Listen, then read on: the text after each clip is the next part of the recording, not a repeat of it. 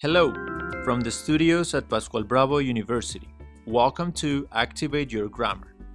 Today we're going to look at collocations.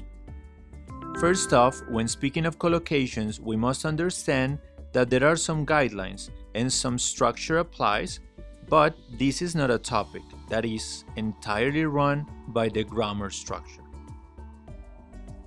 Collocations can be made up from verbs, nouns, adverbs, and adjectives. They are a combination of words that due to their use became familiar and are richer ways to express an idea. Collocations are blocks of two or more words that often go together. These are accepted combinations. Others may be odd or sound off. Some of the most common combinations are adverb plus adjective. Example: is Sarah fully aware of the outcome? Noun plus noun. Example: Valentina had a sudden surge of anger. Verb plus adverb. Example: Alejandra vaguely remembers me. Adjective plus noun. Example: Liliana is taking some regular exercise. Noun plus verb. Example: the alarm went off and woke us up. Verb plus noun. Example: Saul gives a presentation about finances.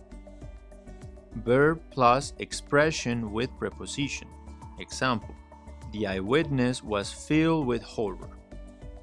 There are strong collocations, meaning that the link between words is fixed, and weak collocations that mean that a word can collocate many other words, i.e., wish, as a noun, is a strong collocator, so few words can be employed.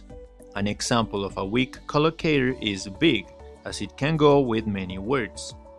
The following are some common collocations. Have a good time. Make a promise. Get alive.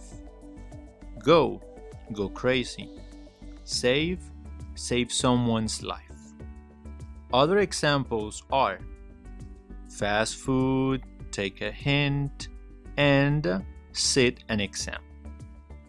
Collocations are a great way of improving vocabulary and enriching the expression.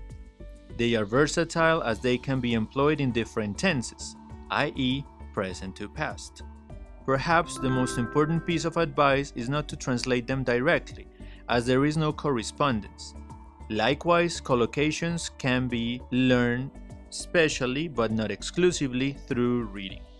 Congratulations! Now you understand how to use collocations in English. Good luck!